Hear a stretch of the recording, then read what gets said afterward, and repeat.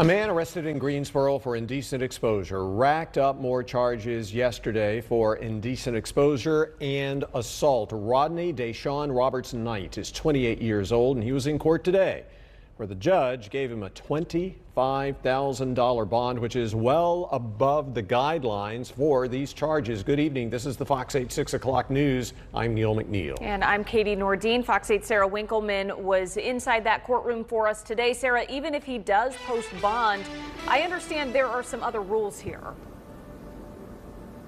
Yeah, that's right, Katie. The judge ordered that he has to get a mental health assessment before he's released on bond. And if he does get released on bond, he cannot have contact with any of the victims. Now, yesterday, shortly after this happened, one of the victims called me on the phone and explained the entire ordeal and then said with a sigh of relief, they got him.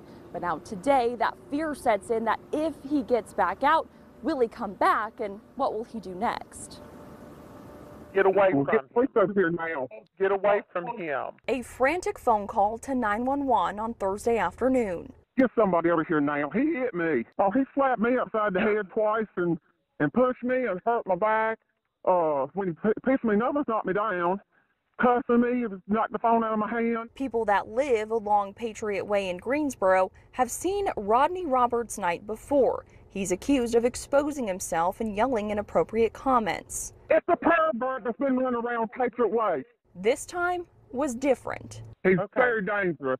It caused such a scene that someone working at their office nearby called in to report it. There's a little strip of the walkway, greenway, whatever, and there's a gentleman who just entered following a lady, and he was hollering at her. Immediately after the incident, people in the neighborhood kept an eye on Roberts Knight to help police track him down. Well, I got another one of the tenants live here. He's walking with me. We're out here at the road. He's still screaming and ranting and raving. He's going down, he's walking the trail down Martinsville. He was arrested a short time later and faces 6 new charges, including assault on a female, simple assault, indecent exposure, and communicating threats. Such as, I'm going to kill you. I will come back, burn your house, kill your dog, hang it on the porch.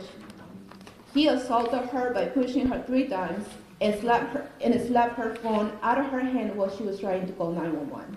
Roberts Knight was previously charged with 2 counts of indecent exposure and 2 counts of disorderly conduct. The officer who spoke with Roberts Knight shared in court what he said during their interview. It was like a resentment towards white females. He stated that they don't mind their business and they are ignorant. We learned in court that Roberts Knight does not live in that neighborhood. His mom told court services he's homeless. The officer says Ring video showed him in the neighborhood several times, and now he could face stalking charges too.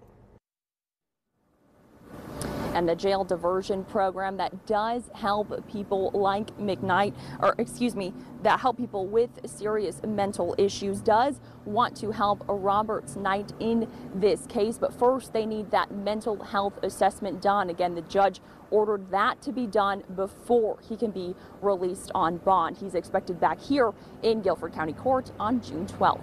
Live in Greensboro, Sarah Winkleman, Fox 8 News.